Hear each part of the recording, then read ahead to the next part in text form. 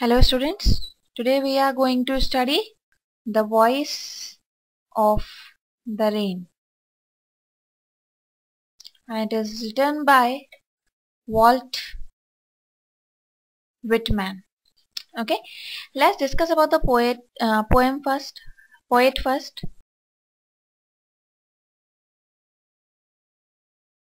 Walter Walt Whitman, he was born on May 31, 1819, and he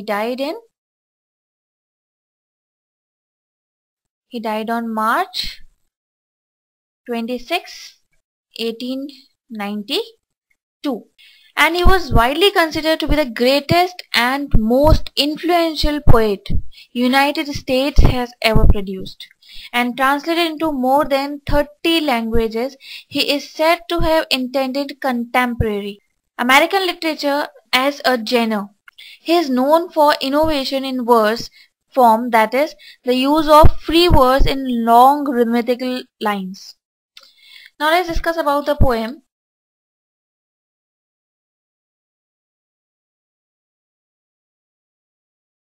Now the poem is a dialogue between the poet and the rain, and we are calling itself the poem of earth. It explains its life cycle. Now, rising from the sea and the land in vapors form, the raindrops fall back, giving the world relief from drought and setting dust all over. And it stimulates the dormant seeds to life, and by soaking the earth once again, it heads for a fresh life cycle. A parallel is drawn between music and rain. What else?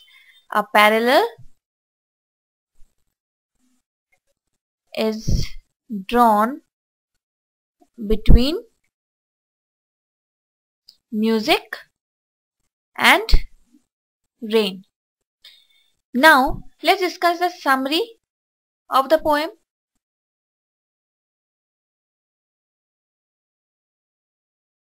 The voice of the rain, celebrating the coming of rain in a nature poem, and it is fascinated by spontaneity and smoothing effects of the rain, and the poet asks it for an introduction. To his great surprise, the rain did introduce itself and call itself the poem of earth.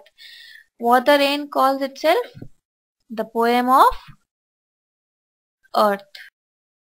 And it gave a detailed account of its cyclic movement. Unnoticed by the people around, the vapors rise as clouds from the womb of the earth and unfathomable sea, taking non-distinct shapes. In spite of this transformation, this vapor turned water basically remains the same, and the rain falls from heaven above, quenching the thirst of every single tiny particle and quelling the drought. Helping in the germination, it stirs life into the dormant seeds, and by drenching the earth, it prepares a ground for another cycle of life for itself. So this incessant process keeps on enhancing its beauty and purity over and over again. Now towards the end of the poem, a parallel is drawn between rain and music. What is drawn?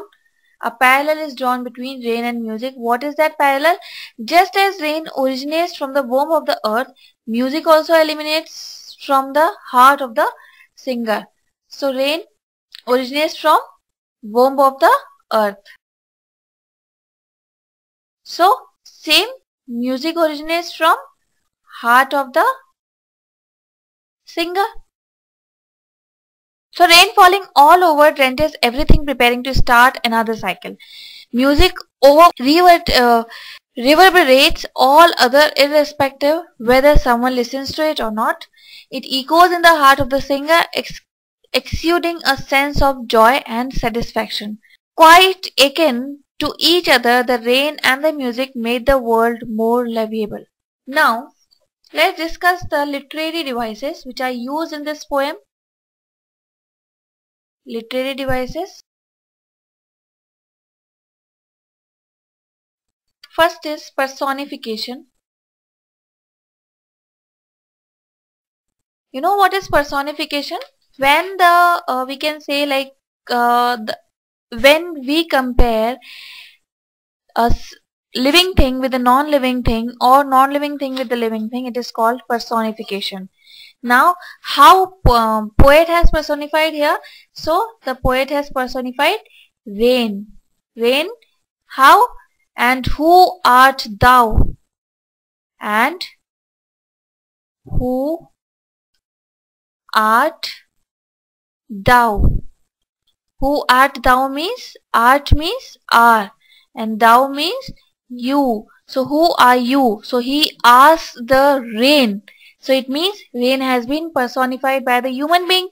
Next he describes the sound of the rain as the voice of the rain. So the persona of the rain on several occasions refers to itself as I. So thus the poet has transformed rain into a living being, a powerful character. Then next is metaphor.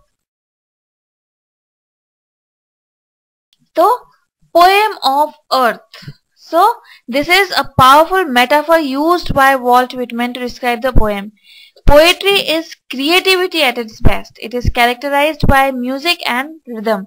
So it has a power to soothe, heal, rejuvenate, transform and thrill. So it is universal in appeal and eternal. All these qualities are there in rain also. Thus, quite appropriately the rain calls itself the poem of earth. Why it is metaphor? Because it calls rain itself calls the poem of earth. So it is metaphor. Okay. I hope you all understand the poem. Now on the basis of reading the poem, you have to answer the questions. So question number 1, I'm giving you a stanza and on the basis of a stanza you have to answer the following questions. And who art thou? Said I to the soft falling shower, which, strange to tell, gave me an answer as here translated. So, question number 1. What question does a poet ask the rain? Does he expect an answer? If not, then why? B. What does the expression soft falling shower suggest? And what language, last question, what language does the poet receive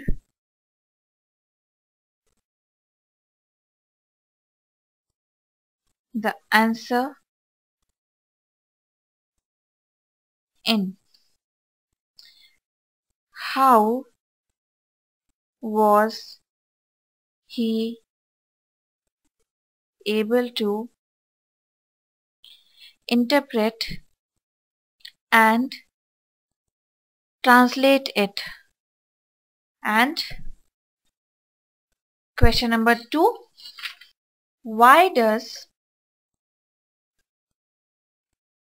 rain say, I give back life to my own origin. What else does rain give life to? I hope you all will be able to give these two answers on the basis of reading our poem. Thank you.